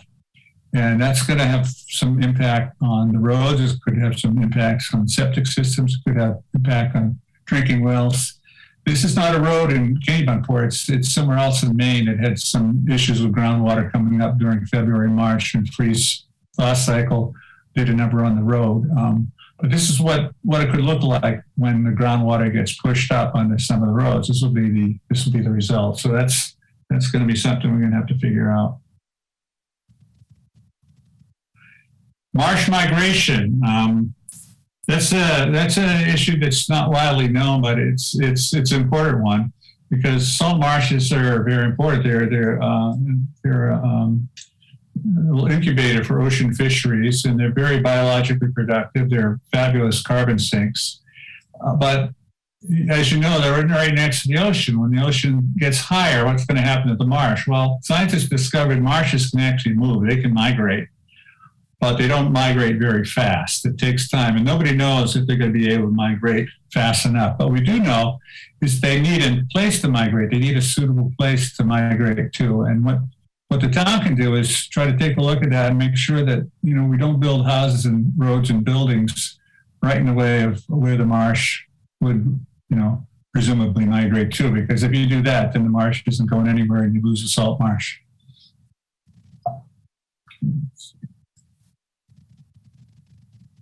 Another important natural feature to keep an eye on is the sand dunes at Goose Rocks Beach. They have great sand dunes. This is your best defense against storm surge of these dunes. But the dunes are surprisingly fragile. If something would happen to the dune grass, the dunes would become unstable, and your defense would disappear very quickly. So it's important to keep an eye on the health of the dune grass. Not every community has done that. I can cite a few examples in Massachusetts where they weren't taking it too seriously, and now they're kind of in a panic because the dunes are disappearing and people's houses are about to fall into the ocean. Then we have the three main strategies for responding to sea level rise. One is you fortify, you keep the water out. As we were discussing with the sewer pump stations, you try to get them out of harm's way, but you also try to waterproof the enclosures. Another option is to live with water, and that's popular in the Netherlands. They're promoting that idea because they know they don't have much of a choice. And the other one is, of course, is retreat. We'll discuss each of these in a moment. I don't know who owns this building, but these people have the right idea, and you're going to see more and more of this in the future. And this is an example of living with water. They're not retreating, but they're not going to try to withstand Mother Nature either. So they're doing the sensible thing, and this is going to become more commonplace. And then this is what retreat might look like it's not actually a retreat. This is a different event. This is 1951. This is Goose Rocks Beach, when the neighborhood got out and helped a fellow move a building to Goose Rocks Beach from somewhere else in town. And it made the cover of a national magazine. I guess the magazine thought this was a pretty interesting story, and it is. But it's an example of one of your options. If you decide retreat is the only way to go, you can actually move buildings. Back in the 1700s, 1800s, that happened quite a bit. Doesn't happen so much anymore because it's challenging to move them down the public streets with all the utility poles. They avoided the utility lines in this instance by moving it on a barge. And finally, the final topic I like to throw at you is, what are we going to do about Dock Square? This photograph here was taken earlier this year. It was a storm at sea, so the water is a little higher than usual. But folks down here tell me that this type of flooding happens 2-3 times a year at least, and it's an indicator that the sea level rise is creeping up. And the question is, so what do we do? Do you raise all the buildings? And if you do, well, what about the street? Then you have to raise the street too. And if you raise the street, you have to raise the bridge. So it's getting pretty complicated. And this problem is really, I find it very challenging. And I would love to hear some comments from the folks in the audience as to, so what do we do about Dock Square? Because it's one of the most vulnerable places in the state of Maine to sea level rise. It's going to be one of the first that gets hit pretty hard. So we're running out of time to figure out a solution, and I'd like to open up discussion to that. And I see there's quite a few comments and questions in the chat as well. But before we get to that discussion, we have one last poll for you. Dave, can you queue up poll number 3?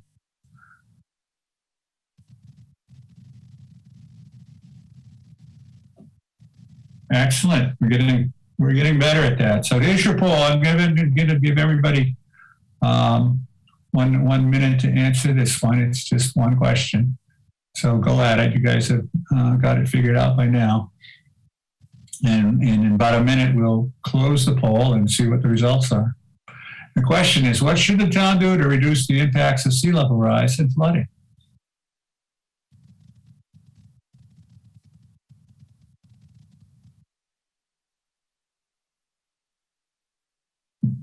You can choose more than one.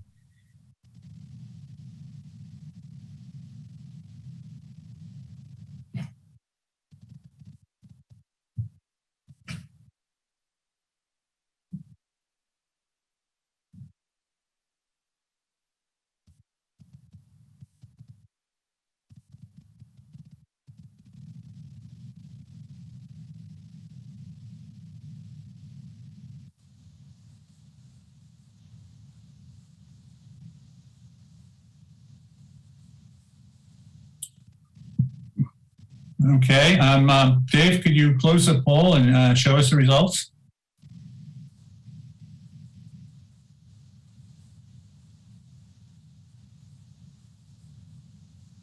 Oh, okay. I can see other and nothing didn't do too well. That's good. I like that. And the most popular answer was discourage new development in areas that are likely to be impacted by sea level rise and use land use regulations to accomplish that. Well, that's a very sensible approach, I'd say. And then the second most popular answer was prohibit town-owned structures in locations that are vulnerable to flooding and or sea level rise. Well, I would vote for that as well, particularly if I were a local taxpayer. Number 3 is increase stormwater design standards to accommodate more precipitation. So, good polling, and we have only a few minutes left, maybe 10 minutes. I'd like to spend the rest of our session discussing sea level rise and what are we going to do about it? Keep the water out, live with water, retreat. Obviously, one strategy doesn't fit the whole town. We're going to have to pick and choose which parts of towns where each strategy is appropriate, but I'd like to hear some comments on that question. Tom, I'll just start off with, there's quite a few comments in the chat. I'm going to focus on the ones that are most, I think, pertinent to this question. And one is, where did the sea level rise projections come from? And they are derived from some Maine Geological Survey data. So that's it's not a data set that we put together. It's not a local set. Yeah. It's prepared. The other part of the answer is that the Maine Climate Council has been going at it for a couple of years now, and they've gathered some of the best climate scientists in the state of Maine to answer that question. And the chart that we showed on that slide back then, that was their conclusion. Those are the recommendations from the Maine Climate Council, and they were published in December 2020. So a couple of questions. How are we planning to cover the costs of the enhancements needed to roads, dock square, etc.? We should be building up the tax base for this. Dock Square Bridge was built high, raise the road and building to match, or move to the land across from the consolidated school or elsewhere. We can educate folks that own the private property on how to develop and build in an area that may have sea level rising. I think the land across from the consolidated is going to be in the flood zone. So those are comments coming in from the chat. I think that last point is a good reminder that there are going to be impacts, hazards that are exacerbated by climate change coming from different directions. And so we need to think about inland flooding, groundwater rise, and sea level rise when we're looking at areas that are vulnerable for development in the future.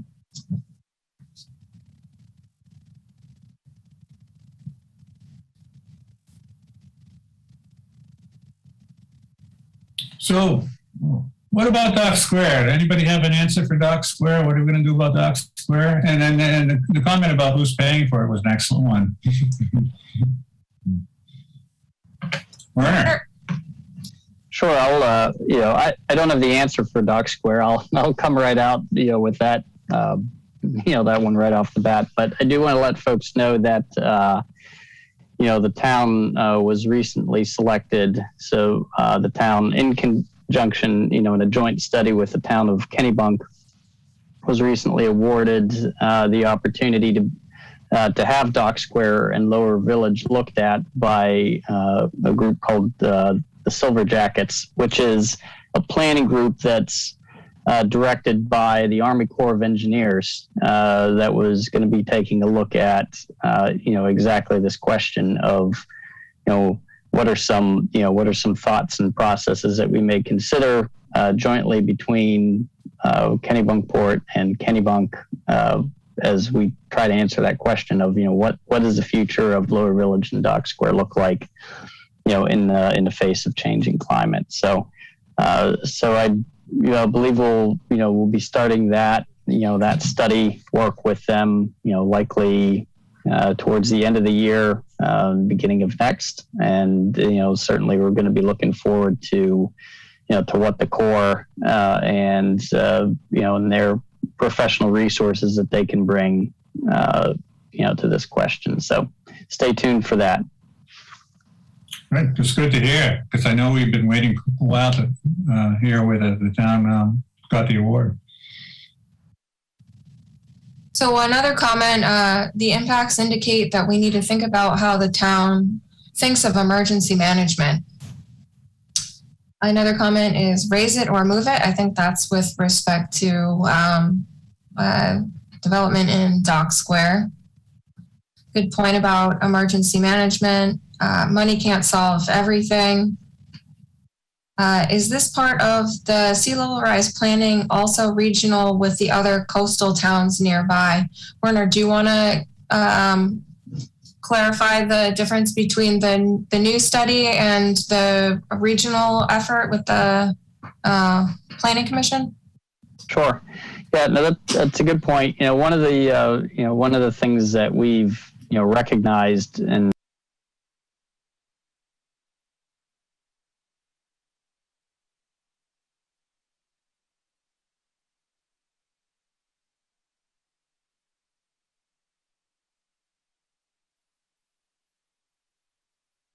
around us, it was really important to make sure that we're all dealing with the same lingo, the same standards, things of that nature as we're looking at those impacts. And in that response, a number of coastal communities got together to help fund, a resiliency position through Southern Maine Regional Planning. So there are, your communities, your coastal communities are working together to try to, address and at least have, the same metrics that we're using and looking at, as we talk about, issues surrounding climate.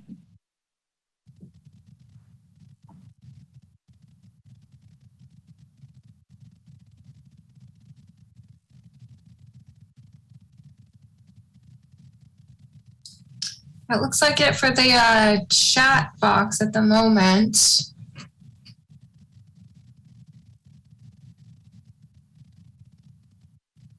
So we got one more comment. While this shows us there are no easy answers, thank you all on the committee for working to ask and address all these issues. Connie, thanks. That's a really great point. And the Growth Planning Committee has been working really hard. They've been, I think I can speak for Tom, they've been a really tremendous committee to work with. I've really enjoyed all of the meetings. So much thought and effort has gone into reviewing all of the chapters. They're all very long. Everyone reads all of them and does a lot of work with providing us additional information, correcting things. And I think the Growth Planning Committee and Werner really deserve a big round of applause for all their work on this project. And I agree with everything Liz just said. So maybe while we wrap up, Tom, you could scroll to our last slide that has our next steps and contact information. Again, the Growth Planning Committee meets every first and third Tuesday. The meetings have been on Zoom for most of COVID. We had a short hiatus and in person, but these we'll be working to address and hash out a lot of the issues that came up this evening. The housing issue, impacts on year-round residents. We'll be continuing to discuss all of these issues and refine the chapters that we've drafted so far, and your attendance and participation at those meetings is welcome. You can always reach out over email or over the phone if you're not able to make it to those meetings too. And Tom, did you want to jump in? Well, yeah, I just want to add one thing. I see we've received 57 comments and questions via chat tonight. I just want to let everybody know that we're going to, Liz and I are going to go back and look at all 57, and we are going to process it. And a lot of them really, really are good comments. So we're going to figure out a way to work it into the comprehensive plan. So our next steps are to, we'll compile this information. We will review it with the Growth Planning Committee. And then, as we've mentioned, we're going to use this to help inform the strategies that are based on information from all of the topic chapters, the 15 chapters of the plan, and then the future land use chapter. So your participation is extremely valuable. And I see one hand waving right now. So Ed? Yeah, I have a general comment. I think from my view of comprehensive plan over at least the last 10 years, there was a very strong what I'd call a direction to say that growth should be discouraged as it is removed further and further away from town direct resources and conveniences. But what's happening in Kennebunkport is going to continue to be very largely just a factor of market controls that are beyond any town or any growth planning committee's control to be able to have some of the impacts that you might desire to achieve some of the notable goals, especially for lower income housing and things that are very near and dear to people. I think there has to be a direction of a real focus on development further away from the town resources and encouraging development with smaller lot sizes, with policies that will encourage the growth of affordable housing, and that investments and things like the Dock Square, they're going to be managed by people who want to become investors and pay the money to go into those areas and completely shore up larger and more substantial pilings for those buildings and reinvest in those buildings. I think the town is what Werner's going down the road with the study of looking at how any other municipalities deal with those issues, but they're going to be controlled by investment and by people who can afford to come in and bring private investment to bear because of the return that those retail locations and buildings are going to return for the investor who wants to take that risk. But we've been going, I've just seen a strong tendency away from growth, further away from town resources. And frankly, I think you need to take an about face and really focus on utilizing forested and land areas that are by market value alone, less expensive and less liable to be, the focus of out-of-state investment in this region, which is going to continue beyond any of the town's control. I mean, with people who can afford to buy oceanfront property will buy oceanfront property. But we do have a tremendous town. We have a character that's unique. We're going to have everybody in the country continuing to want to move here. And we're going to have realistic policies to look at where market controls are going to really be the factors that no growth planning committee is going to be able to overcome, and where best strategies are going to be to utilize the things that we can control and at the same time grow our tax base to take care of some very expensive infrastructure projects that we are going to foresee, especially with all these sea rise issues, which are going to be real within the next several decades. That's my comment. Thanks, Ed. I think that you highlight a good point that the comprehensive plan process can't solve all of the issues. But one thing that we will try to do is identify what further studies and work needs to be done in different topic areas to help negotiate some of these challenges. There's a couple more comments, I think, in the interest of time. We're going to save the comments and feel free to skim through them yourself right now before you log off, but we want to be mindful of the hour. We're a few minutes over 8 o'clock. Dan, do you want to say any closing remarks before we sign off? Sure thing, Liz. Thank you very much. And I do appreciate your comments, Liz, on our GPC. I think we do work hard on this and appreciate you and Tom and your work in guiding us through this process. It's going to hopefully be an improved plan. Every time you do a plan, it should make itself better. Appreciate all the comments from everyone who participated. You can see the unique challenges we face as a town that's well liked by many people in this country who want to come here and visit here, but also has many challenges being a coastal town that sea level rise is going to bring. And we have to sort of balance all these competing needs in a plan that will provide direction on where we need to go to not only the next 10 years, but the next 50, the next 100 years to set it up for success. But at the same time, be very, say flexible to allow for the town to adjust based on what reality brings. And having more people involved in this process in sessions like this and participating in our meetings is really encouraged. And I hope you all stay engaged. And if you can't attend every meeting, that's fine, but send us feedback. If you can watch it afterwards, we would appreciate it. trying to be as transparent as possible in a sort of a pandemic period where it's tough to get together. So I thank you all for taking time tonight, and I wish you all a safe evening. Thank you, Dan.